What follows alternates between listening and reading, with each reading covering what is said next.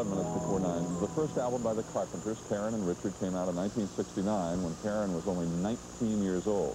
It launched their very successful careers, but Karen Carpenter had a serious problem with anorexia nervosa, and last February she died suddenly of heart failure, apparently as a result of the anorexia. Richard Carpenter is continuing to produce records. The latest is a tribute to Karen, an album they did together. It's called Voice of the Heart. And yesterday I talked with Richard Carpenter and with his parents and Karen's parents, Agnes and Harold Carpenter. Before we hear that conversation, let's listen to some of the Carpenters' music. When evening comes, we smile, so much alive ahead. We'll find a place where there's room to grow. We've just begun.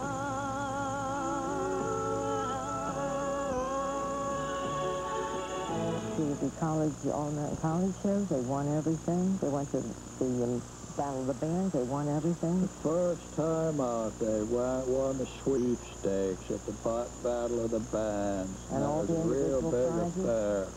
That was a jazz trio. Yeah. The drums and Wes Jacobs on bass and I was on piano. And that evolved into, well, what's the name of the Carpenters. Right. And then Herb Alpert gave us our break in '69. Yes, he did. He heard the tape they did, and he liked it. And some of the songs Richard had written, Wonderful Parade, one of them, right? And the rest we know about. And that's it. Just jackpot time. When did you start noticing, Richard, that she started having problems, physical problems? Well, 1975. So it was, what, 4 or 5 years later? Yeah, well, 6 into our career with A&M. Yeah. And that's when the doctor... But Mr. and Mr. Carpenter, you didn't... Was there any hint of any of that before that time? We never heard of it. Never heard no of one it. had ever heard of that disease. It just seemed that she was determined to lose weight. Yeah. She wanted to be thin, like you see the models and everybody are. Sure. And so she'd get down to about 115. She looked perfect. Richard told her so, and so did we. She kept right on going.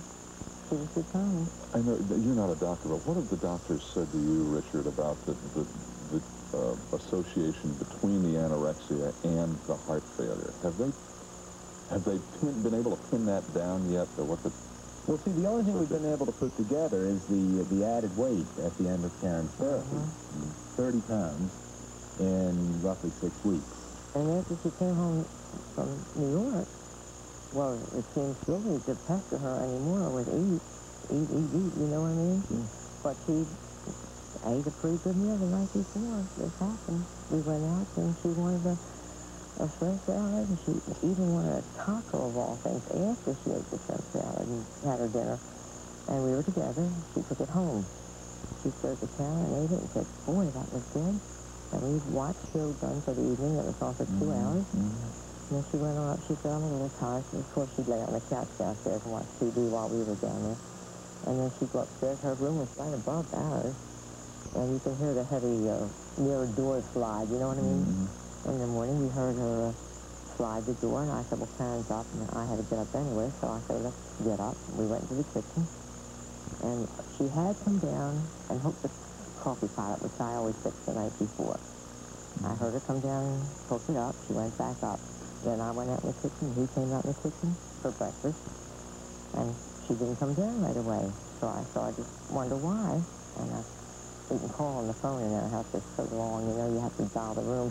So I dialed it rather than holler at her. She didn't answer, which was unusual. I went to the steps. She didn't answer. And I kept going up the steps, and she still didn't answer.